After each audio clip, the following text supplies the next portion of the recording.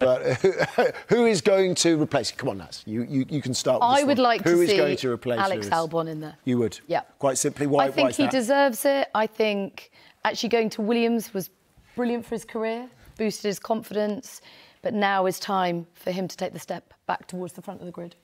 Well, they'll be looking at Fernando Alonso, Alex Albon. Don't forget Esteban Ocon is within the Mercedes family anyway. He's kind of on loan to Alpine. Carlos Sainz has got to be on their list, and I think that's the short list.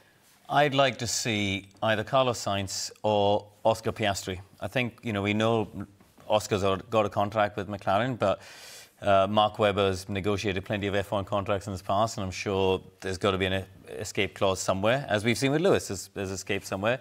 Oscar's debut season was brilliant. He had weaknesses at his race pace, no doubt about it, but another year of experience will build on that. And I think Oscar and George as a lineup at Mercedes is a good one for the future. But if you're Oscar or Mark, would you go to Mercedes when you've seen that Lewis has left and leave McLaren, which actually may be a better bet? You will if you think that... Well, it's whether you think it's a better bet. And for me, with the new engine formula coming in 26, I'd want to go to a works team as Lewis did in 2014. George will be sitting there at Mercedes thinking, right, now's my time. Yes, absolutely. He's left. Yeah. Now it's me.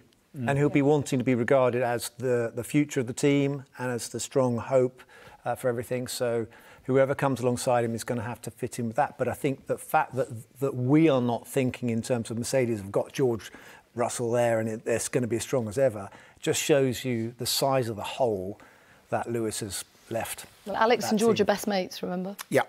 I got on the phone to Nico Rosberg earlier. Yeah, He's coming back. Explosions going off behind him. I think he's coming back. I think I'm going to bet on that or Sebastian Vettel out of retirement. Right.